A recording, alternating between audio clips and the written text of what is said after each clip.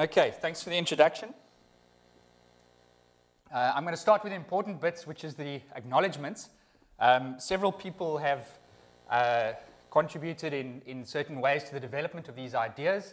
I have some students who've contributed, and some of this is I'm talking about is some of the work they're actively involved in.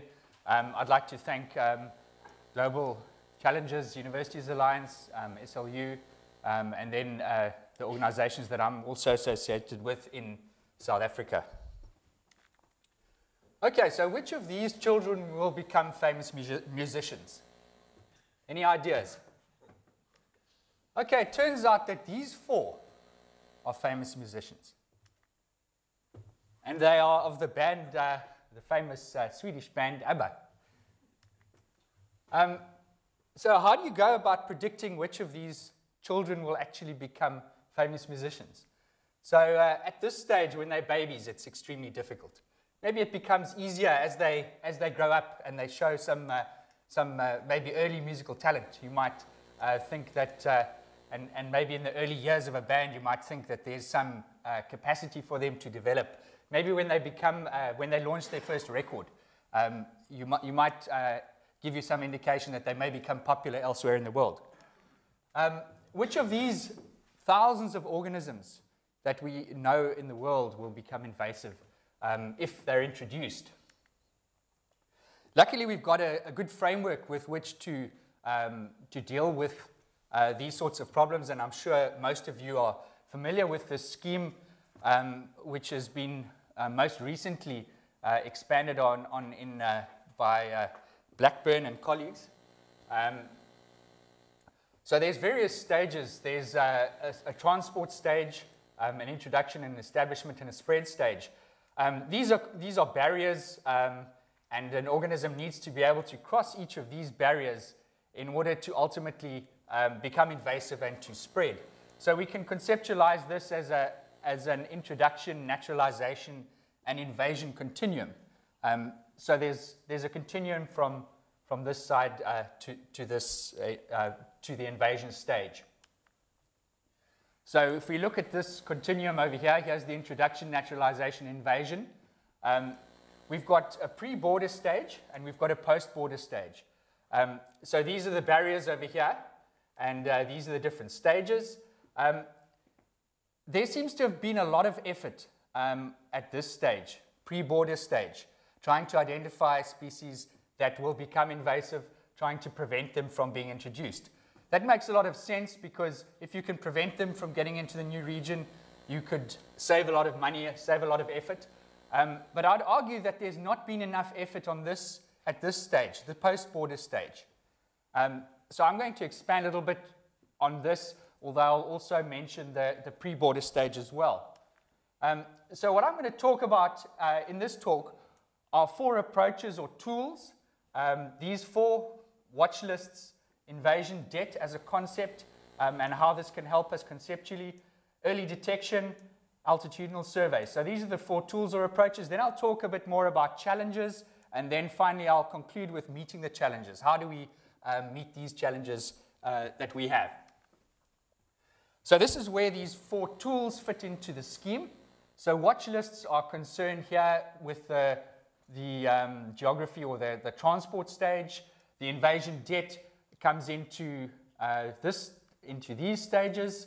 Early detection is also probably in these stages here. And then the altitudinal transects spans several different stages. They can be used to address issues at several points. Okay, so a point that's important to make here is that capacity and funding varies throughout the world. This is a map of GDP, and you can see the darker countries have more resources, the lighter countries have fewer resources. And the point I'd like to make here is that often simple tools may be best for many regions. Certainly, there are a lot of sophisticated tools out there, but they're not always appropriate in all circumstances. So I'm going to talk about firstly I'll talk about risk assessment and how watch lists fits into this. So in terms of risk assessment, there are many different schemes available, and they're used primarily at the pre-border stage to prevent introduction of species. But some of these schemes require a lot of data, and that's a problem in many situations. There are many quantitative risk assessments available in academia, and people have written and developed many of these schemes, but actually there are not many of these that are actually being used in policy. So we've got this research implementation gap, essentially. So now I move on to the first of the topics, and that's watch lists. So this is the idea behind a watch list is a rapid approach for identifying species that are known to be invasive elsewhere. And you'd use different criteria in order to identify these species that you really don't want to come into your country or into your region.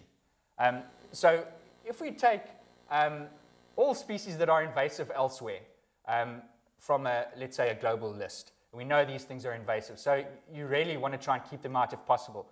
If you then determine areas that are climatically suitable, so does your region or country have areas that are climatically suitable for any of these? And then do you have a pathway that's available, that's likely to result in the introduction? So if you combine these three sources of data, you can develop a watch list. The idea behind this is that it's rapid and easy to develop such a list. So if we look at the invasives elsewhere, you can use invasive species listed in the Global Invasive Species Program's website, and you could use distribution data from GBIF in order to determine climatic suitability. You can use a climate match using, say, climate zones, very simple approach. And then pathways data, you would need probably trade and tourism data for your country to determine areas of the world that would represent high, medium, and low risk, for example. Okay, so a student of mine did this. She developed a watch list for South Africa using this methodology, and we have 400 species on the watch list from several different taxa. Now, these are 400 species that could come in and that would cause a lot of trouble if they did come in. Okay, so this excludes the ones that are already in the country that are a problem already. So these are the ones we really don't want to come in. And one of the reasons we've got so many is because we've got such a range of different climatic conditions or climates in South Africa, and many regions are climatically suitable in the world. So that probably accounts for why we already have so many invasive species. So if we look at watch list for South Africa, the red are really the areas that we need to watch out for, where we do a lot of trading with, where there's some climate suitability, at least some match to our region. So the orange are slightly less, and the yellow being the lowest. The white we don't really need to worry about. So I don't think we need to worry too much. Maybe southern Sweden, there might be something. Okay, so the idea behind these watch lists is to prevent high-risk invasive species from being introduced into the region. And they're useful for developing countries because it's a simple methodology. They can and should be updated regularly. And for this, we need a reliable worldwide database of invasive species. We need to know from around the world any species that have been recorded as being invasive, because this is a way of determining whether something would pose a risk. And also we need trade and tourism data for the focal country.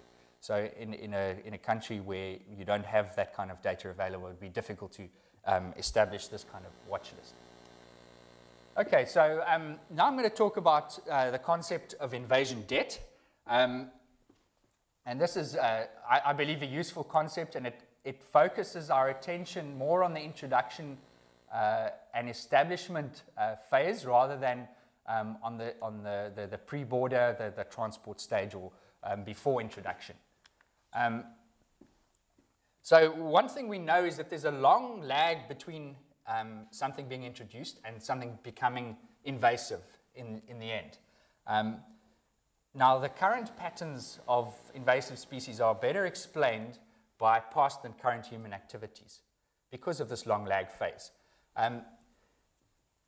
Now, a concept of extinction debt was defined by Tillman, and he defined this as the time-delayed extinction of many species in remnant patches. So if you clear a landscape, for example, and you have some natural patches left, you know that many of those species within those natural patches will go extinct in time. It's predictable because they no longer are no longer able to survive. We're going to use the same concept in invasions, and we argue that the seeds of future invasion problems have already been sown in many cases. Okay, so what we've done in the past is going to result in many invasions. So in other words, the problem is already there. We just have to wait for it to emerge, which is an uncomfortable feeling. So we have, to put this into context, we have invasion risk. And this is concerned mostly with pre-introduction through to invasion. In invasion risk, there's less certainty about the invasion. So if you're dealing with invasion risk, you're often looking at it from before introduction. So there's a lot more uncertainty about whether something will actually become introduced and will become a problem. And the emphasis is here with invasion risk is on preventing introduction. Whereas if we're looking at invasion debt, we're focusing attention on species already in the focal region. Because something's already been introduced, there's more certainty about the invasion. You don't have that uncertainty about the transport phase, whether it can survive transport, whether there's a pathway for it to get in. It's already there. The emphasis here is more on urgency because it's already in the country, it's already there. It's a matter of time, usually, before it will become invasive. It also aims to quantify the size of the invasion problem throughout a particular region. Okay, so if we define invasion debt, we can define it as the additional amount of invasion that could take place in the future based on the pool of alien species that have already been introduced. Okay, so it's what's already in that country. And we can express it in three different ways. We can express it firstly as the additional number of species that could become invasive, or the additional area that could be invaded, or the additional impact that could result from the invasions. So I'll explain this now in terms of a diagram. So if these are the global non-native species pool, okay, so this is everything that's not in your country or region. Some of those have been introduced, and there is a risk that some of those will be introduced. So that's the introduced pool, and that's the pool that implies some sort of a risk. Some of those introduced species will become invasive or have become invasive, and those that are still to realize the full potential of the invasion represents the invasion debt on a species level. Okay, so that would represent your species level invasion debt. In terms of area, there's a large area in your region or country that is uninvaded. There is a region that has already been invaded, and then there's a region that could be invaded. That represents the invasion debt in terms of area. And then if we move on to cost or impact, there are current benefits associated with many alien species. There are current costs associated, and then the invasion debt represents those future costs that will be experienced, and then there's also a future benefit that could be realized in the future. Okay, so now I'll explain how this gets used, how we could use it for prioritization. So each one of these dots represents a species, and this is the area currently occupied. So this one here has a large area that's currently occupied. This axis here is the invasion debt, so this is the area that could be invaded. And you can see the introduced species fall in this region, the naturalized species are here, and the invasive species are here. So these invasive species, some of these here have expanded to invade all regions that they could invade. Whereas something up here, in this region, these are high priority species. These are, they haven't invaded a large area, but there's a great potential. So we really should try and target these ones and possibly try and eradicate these ones. These ones over here, low priority species, we don't have to worry about them too much. On this axis here, this is the future benefit relative to the cost. So you're going to get most benefit if you deal with the ones that are high up on this axis, and it becomes less as you go down. The area or the impact per species increases this way, and the number of species, luckily, is decreasing as you move that way. Okay, so this is a good way for us to try and prioritize how we deal with these particular species. And we believe that invasion debt is a way of determining this. So how can it be used? I just need to keep track of my time because I don't want to go into coffee time because I should imagine people will get a bit upset if I do that. So I just need to try and keep on track. So invasion debt, it can be used for prioritization of species within a country. Can be used to assess the magnitude of the invasion problem in the country. So it's about what could become a problem in the future. It's also useful to compare the magnitude of the invasion problem among countries or regions. We can also use it to compare invasion debt per taxon. For example, in Southern Africa, acacias are a big problem, and also pine. So you could maybe compare groups across regions or countries. And I think probably most importantly is to draw attention to the introduced and the naturalized species, those ones that we already have in our region.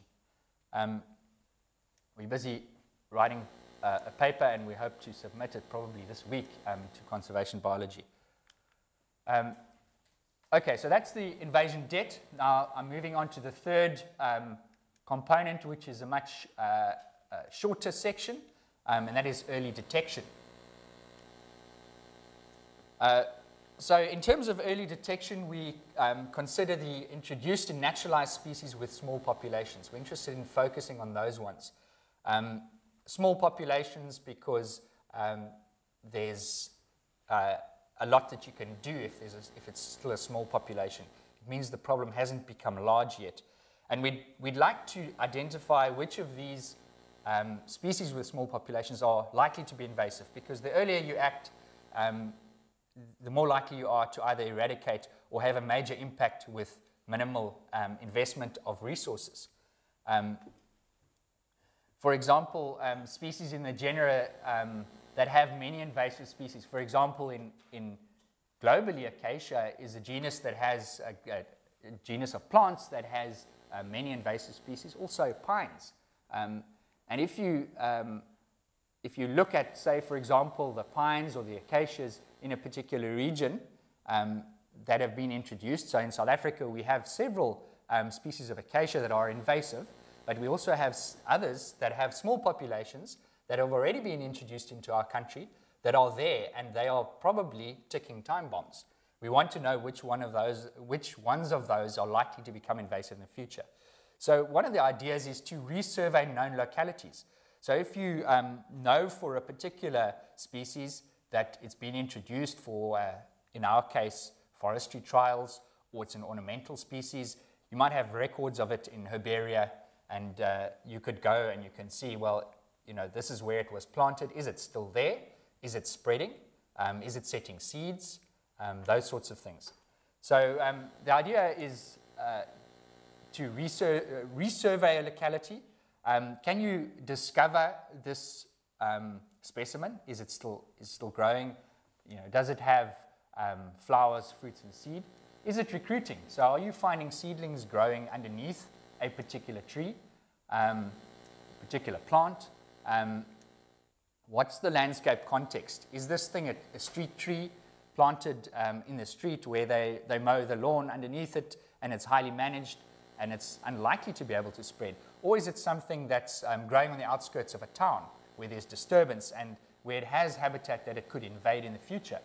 And then you can hopefully draw a conclusion about its invasive status based on what it's doing in that environment. And then you can take appropriate management action. So if it looks like it's a problem, get in there early, get rid of it as soon as possible. Okay, so in terms of resurveys, you want to determine whether the introduced and naturalized species pose a risk, and then you want to implement some sort of eradication or control based on these resurveys. Okay, so the fourth of these tools I'm going to talk about are altitudinal transects. So in terms of altitudinal transects, we know that if we look at altitudinal range that a species can occupy, let's say it has some current altitudinal range. So this would be for some alien species, not necessarily invasive, but it's an alien, and it has this range here. The altitudinal range gives you some idea of its geographical range or potential geographical range. If it has a very limited altitudinal range, it's likely that its geographical range is also quite limited because it can tolerate fewer environmental conditions. If we look at the future, it's likely that the species range will expand into the future to possibly to higher altitudes, and this can be just natural, just through time, because the species can actually tolerate conditions at higher altitude, but it hasn't got there yet. And also, as climate changes, conditions that were unfavorable at high altitude suddenly become more favorable. So this can also be used as an index of how far it has or maybe is spreading geographically. So that's the theoretical background to this idea. The thing about altitudinal gradients is that abiotic conditions change over a short geographical distance, and that's the beauty of working across an altitudinal gradient.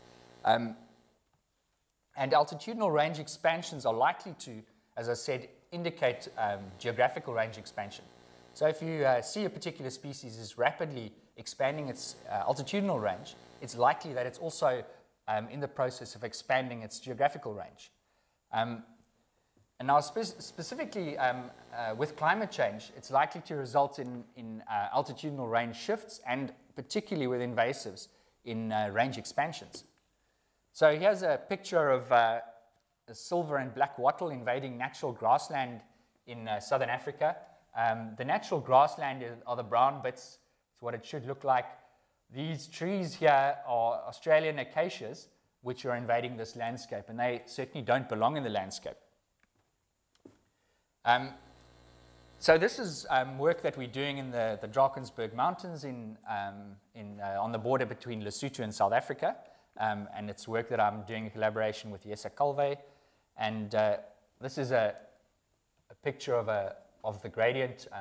This is a road that goes high into the mountains, and the road goes down the valley to a much lower altitude. So the range that we're dealing with here is from almost 3,000 meters down to 1,500 meters.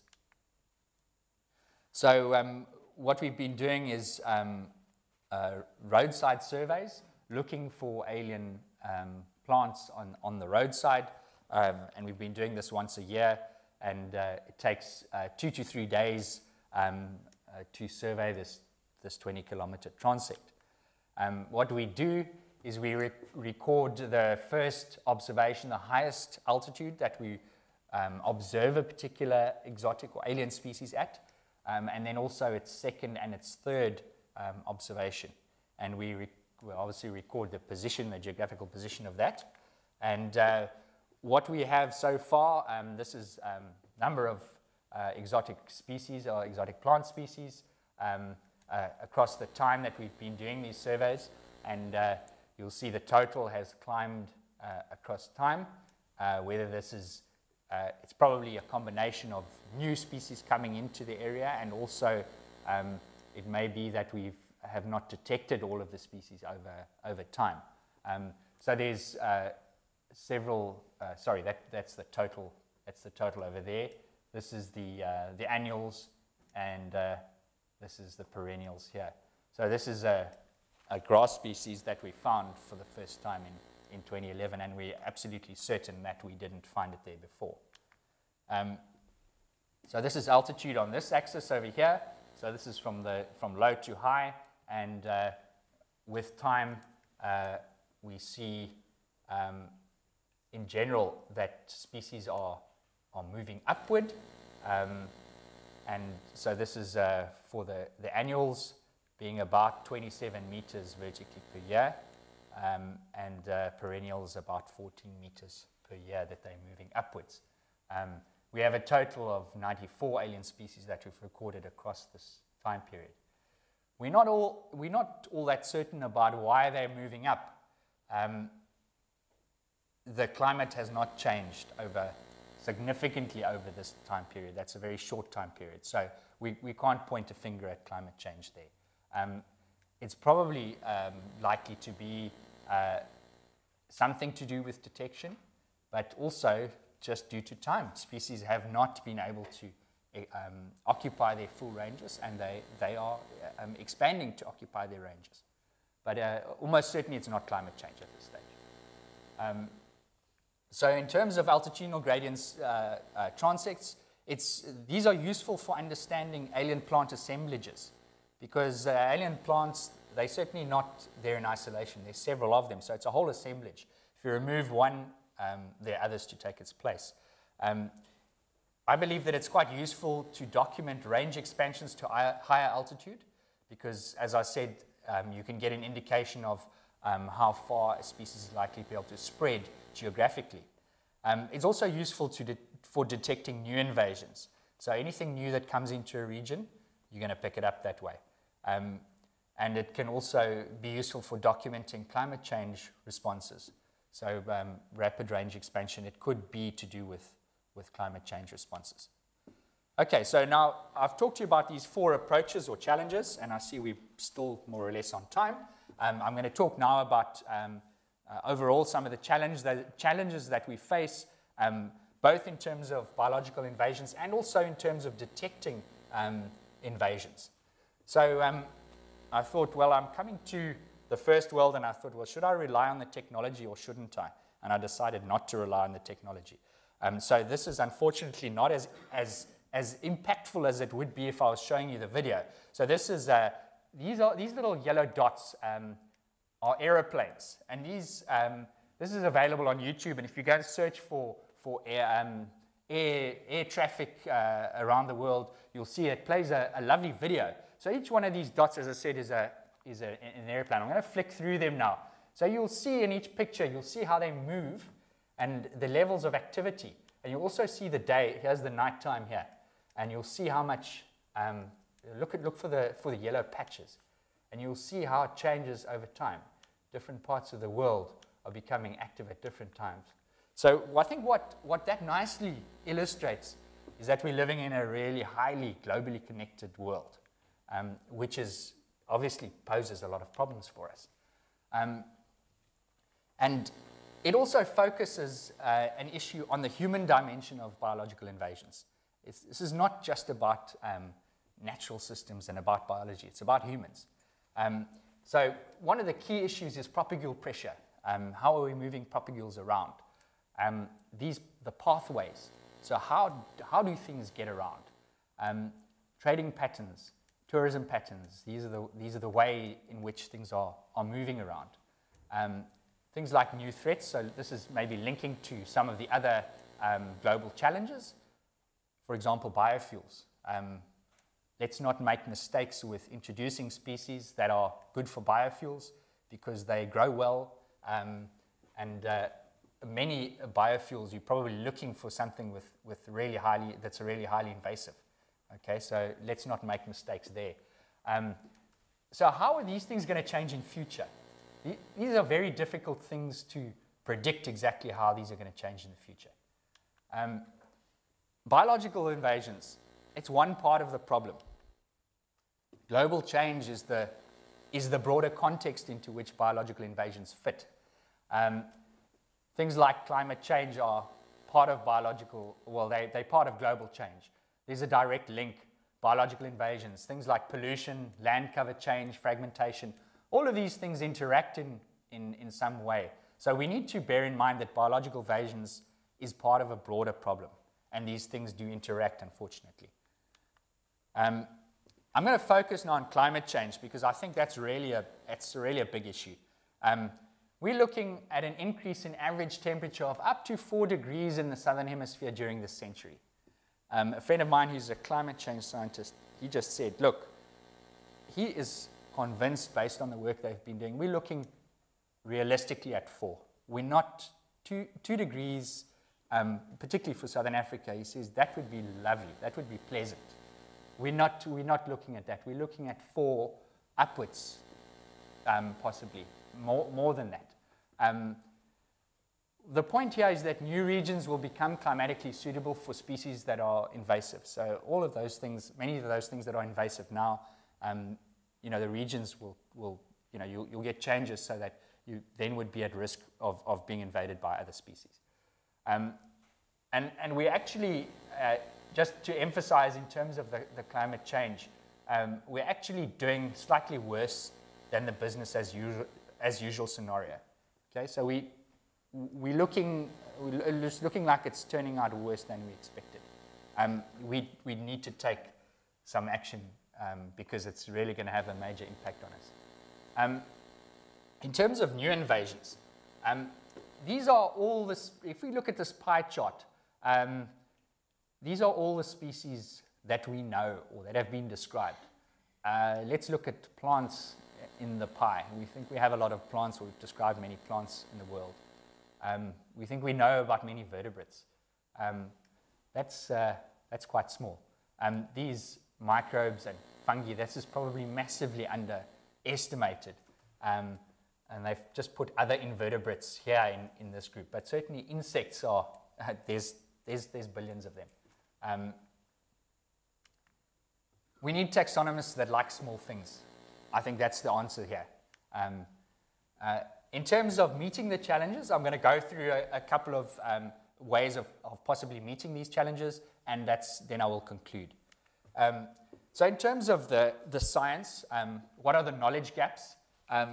I believe one of the big knowledge gaps, and something that's been recently pointed out in the literature, is the naturalization process. We tended to focus a lot on the invasion process, but before something becomes invasive, it needs to naturalize. And understanding how it naturalizes and that naturalization process, how it gets through those barriers, I think we've missed the point. We need to focus on this a lot more. Another big issue is the human dimension. We really need a better understanding of the human dimension, and we need to involve people who are not just biologists in understanding this human dimension. In terms of management, I think invasion debt is useful. I'd be interested to hear your views on whether you think it's a useful concept. Early detection, I think there's a lot to be done there in terms of early detection of things that have already been introduced, that are already there. Let's try and develop approaches for determining things that are going to become a problem. And then certainly if we know that something's likely to be a problem, we need to be able to respond rapidly. If you're not sure what it is, what it's going to do, just get rid of it. Then we have this so-called knowing-doing gap, this link between the two, this sort of science implementation gap, which is a real problem. How do you get the science to talk to the management and vice versa? I think that's a big challenge. I'm going to give you an example from South Africa of this Working for Water program. So this Working for Water program, it's well known in many parts of the world for being a major program that was initiated for the control of alien plants and also the employment of poor people. So it was developed with these 2 goals in mind. And the idea is that it uses chemical, mechanical, and biological control, but mostly mechanical and chemical means to control alien plant species and to give resource-poor people employment. So currently there are 64 different taxa that are being controlled, and this is an idea of the investment that's been made. So between 1995, when it was initiated, and 2008, they spent 3.2 billion rand on that. That's roughly 457 million, around about 2.9 billion krona. I don't know if that's a big number to you, but I think to me that's quite a big number. Okay, and particularly for a developing country, that's quite a big number. We do have a big problem with with alien organisms, certainly. Recently, there was a paper that came out criticizing this program, which is hailed to be a marvelous program. Some of the criticisms were, well, it's not sustainable, it's not goal-orientated, it needs to prioritize the species in the areas better, it needs better monitoring and evaluation. So while it's perceived to be a really good program, it's being largely driven by the political motivations and about employment motivations, and less about actually solving the problem. So yes, it's giving a lot of people work, a lot of work's being done, but it's not being done properly or done optimally. So there's a great need for this science management interaction. So this certainly needs to be improved to reduce these criticisms and actually turn this thing into something that's really good and that's really effective. Moving on now in terms of data, we need global lists of invasive organisms. This seems trivial, but it's really important to know which species are invasive around the world. You try and do some sort of a global analysis, and what we tried to do with that invasion debt paper, surprisingly how bad some of these global lists are. If you know something's invasive in another part of the world, and you're considering introducing it to your region, don't do it. It's not worth the risk. But if you don't have that list, then how are you going to make that decision? Also, local lists. We need to know in a particular region, things that are introduced, things that are naturalized. Those things don't usually make it onto the lists. You only really start to discover them on the lists when they start to become invasive, when I would argue it's probably a bit late. The Global Invasive Species Program has been apparently suspended because of a lack of funding. 10 minutes to go? Okay, good. I think I'm on time. So that's a really important source of global data, which we really need. In terms of the mapping and the lists, we have in South Africa a Southern African Plant Invaders Atlas, and it's been mapping invasive species on plant species, in fact. So far, it's got a list of 660 plant taxa that are at least naturalized, and 238 invasive species, which is quite a number of species. But this is an extremely useful data set for us for understanding where things have spread to, for developing models to predict where things might spread to in the future. In terms of resources, funding is a big issue. The example that I said about Global Invasive Species Program no longer being funded, I think this is a real priority. We need to focus on this. In terms of human capacity, I think we really need to invest in taxonomy and taxonomists, and we need molecular biologists, because many of these things, the small things, we're not going to be able to identify them or understand who they are and where they fit into the picture without using some of these techniques. In terms of the policy, we need an alignment with management. There needs to be an interaction between the science, the management, and the policy. So once you know what you should do, you need to have a policy in place to deal with that, and appropriate legislation to assist the management of the problem. Okay, so to conclude, biological invasions, it's a global problem. It needs to be managed at a local scale using both local and global data. And certainly I believe that simple approaches are often better than no action at all. And often we need simple approaches in many parts of the world. Thank you very much.